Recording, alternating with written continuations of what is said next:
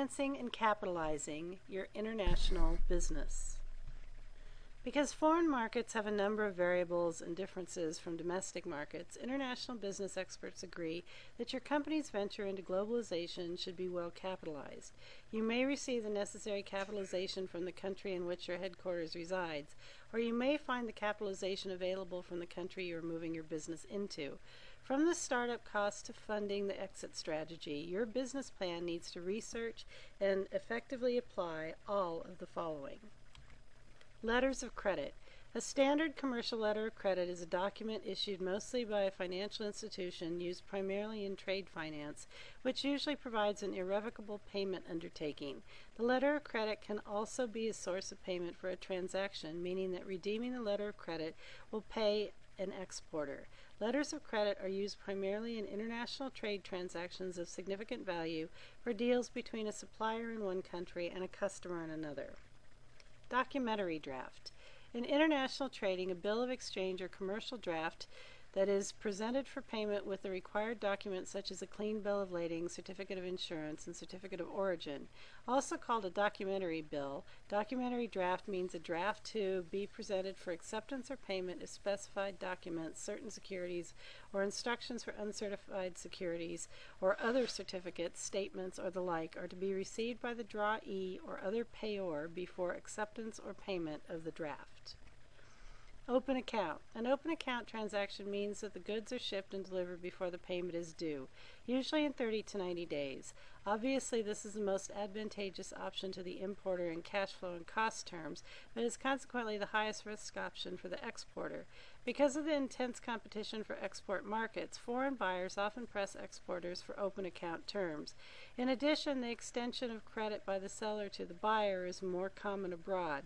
Therefore, exporters who are reluctant to extend credit may face the possibility of the loss of the sale to their competitors.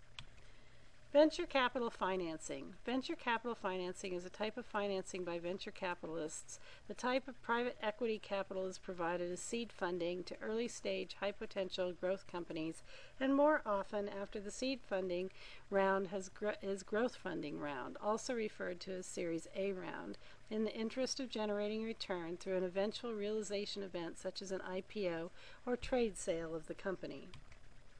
Overdraft protection. Credit arrangement under which a bank automatically extends a short-term loan to cover a check's amount that exceeds the check writer's drawer's account balance.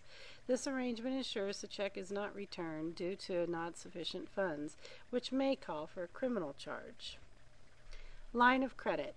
An arrangement between a financial institution, usually a bank, and a business that establishes a maximum loan balance that the bank will permit the borrower to maintain. The borrower can draw down on the line of credit any time as long as it does not exceed the maximum set in the agreement. The advantage of a line of credit over a regular loan is that interest is not usually charged on the part of the line of credit that is unused, and the borrower can draw on the line of credit at any time. Depending on the agreement with a financial institution, the line of credit may be classified as a demand loan, which means that any outstanding balance will have to be paid immediately at the financial institution's request. Term loan. A loan from a bank for a specific amount that has a specified payment schedule and a floating interest rate. Term loans almost always mature between 1 and 10 years. For example, many banks have long-term loan programs that offer businesses the cash they need to operate from month to month.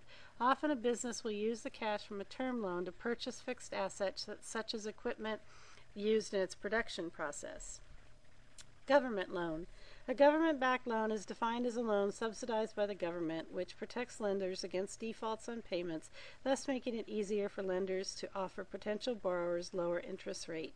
There are numerous types of government-backed loans which vary dependent on the status of the borrower. Government grant. A financial award given by the federal, state, or local government to an eligible grantee. Government grants are not expected to be repaid by the recipient. Grants do not include technical assistance or other forms of financial assistance such as a loan or loan guarantee, an interest rate subsidy, direct appropriation, or revenue sharing.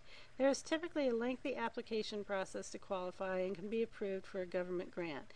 Most recipients are required to provide periodic reports on their grants project's progress. Government contract subcontract.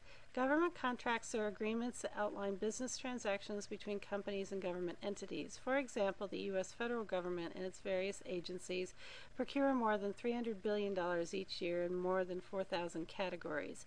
The U.S. government will give contracts to U.S. companies operating overseas. Furthermore, many nations allow and even encourage businesses from foreign countries to submit proposals from their government contracts. Businesses also enter into foreign markets as subcontractors to other companies that obtained an overall contract.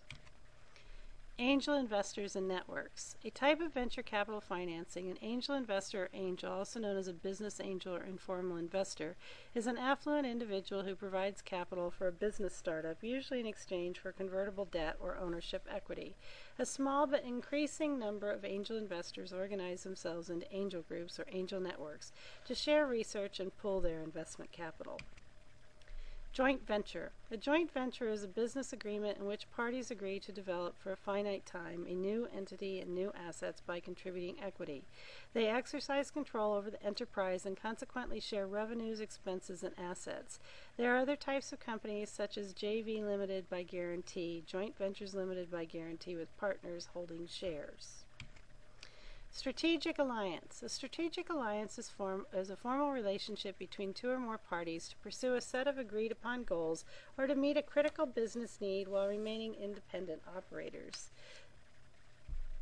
Thank you to Wikipedia, BusinessDictionary.com, USLegal.com, and Investopedia for providing the detail of these terms and concepts. This concludes Business Training's video module, Financing and Capitalizing Your International Business. Thank you.